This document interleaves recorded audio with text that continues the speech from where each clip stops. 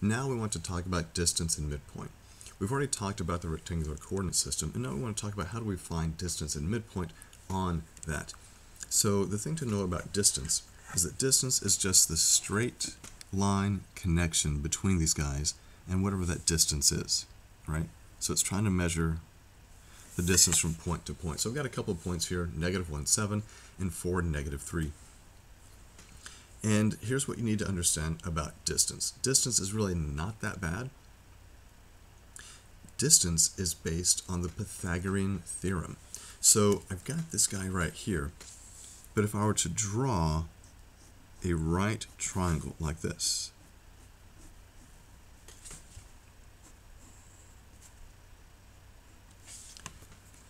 with a right triangle, there are certain things that I know. See, when you have a right triangle,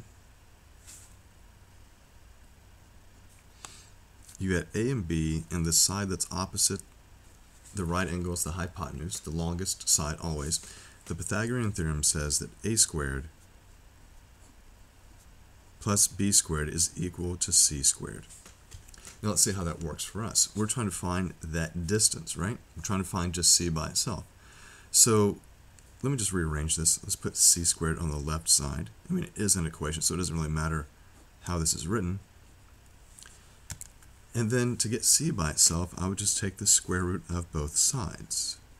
Now, typically we would do plus or minus, but if we're talking about distance, you're not going to have a negative. So that means that C is going to be the square root of A squared plus B squared. So what does that mean for us here in this problem? Well, C is our distance.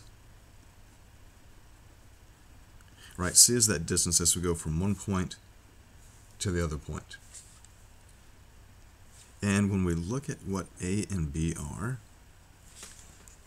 let's look at that in this diagram. If I say this is A and this is B.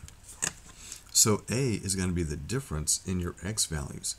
So here is what the textbook is going to say. The textbook is going to say to do x2 minus x1 squared, because of the square there, plus B is the change in your y. So in order to find that, they would say do y2 minus y1, and then square that because of the formula. So this is what the textbook is going to say for the distance formula. I mean, they're not wrong, but here's what I say. So d for my distance is the square root. Instead of doing this, I'm going to write delta x. Now this is the capital Greek letter delta, and typically in math and science that means the change. So I'm talking about the change in x, and of course to find change you would subtract, plus, and I'm going to write delta y for the change in y. So this is the way I like to do my formula. To me it's a little bit easier to work and understand, but do what you need to do. So how does that apply here? Well, in this problem, let's find the change in x and the change in y. We're going to square those guys and do some math. All right, so look at your change in x. Your x is going from -1 to 4. So if you can think about that on a number line, how far apart is -1 from 4? And the answer is 5 units, right? You've got 1 unit on the left side of 0, 4 on the right side, so that's a difference of 5. And let's talk about the change in your y. The change from 7 to -3. How far apart is 7 from -3? Don't add them and tell me that it's 4, because that doesn't make any sense. Think about the number line, right? You've got 7 over here, -3 over here, and so that difference is going to be 10. Now you might say, but doesn't the order matter? If I go from -3 to 7, that's a gain of 10. If I go from 7 down to -3, that's a negative 10. But the reason I'm not caring about the signs here is because I'm going to be squaring. And when you square a positive or a negative, it's going to be positive anyway. So I just have to work this out. So this is the square root of 25 plus 100. the square root of 125, which tells me that my distance, when I break this down, remember we're just simplifying radicals here, so this breaks down to be the square root of 25 times the square root of 5. This guy becomes 5. Excuse me. This guy becomes 5, and that guy stays as he is.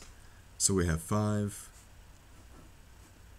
times the square root of 5. And that's how we find the distance for this guy. Now, there's another thing that we're concerned with, and that's the midpoint. The midpoint is a lot easier than the distance. Okay? So the midpoint is just going to be the point that is exactly halfway between these 2 points. Okay? So for your midpoint, we're going to have this. The formula for your midpoint is going to be x1 plus x2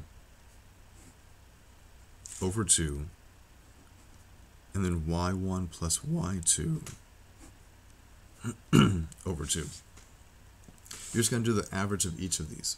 So in the example that we have, I'm going to use capital M for my midpoint.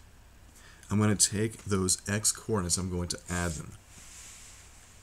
So what are my x coordinates? I've got -1 and 4. So I'm just going to write -1 plus 4 divided by 2. And do the same thing for your y's. Your y values would be 7 plus a -3, so that's just -3, over 2. Notice the difference here.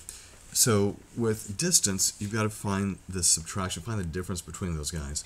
For the midpoint, you're just going to take those coordinates and add them together and then divide by 2. The midpoint is the average of the x and the average of the y's.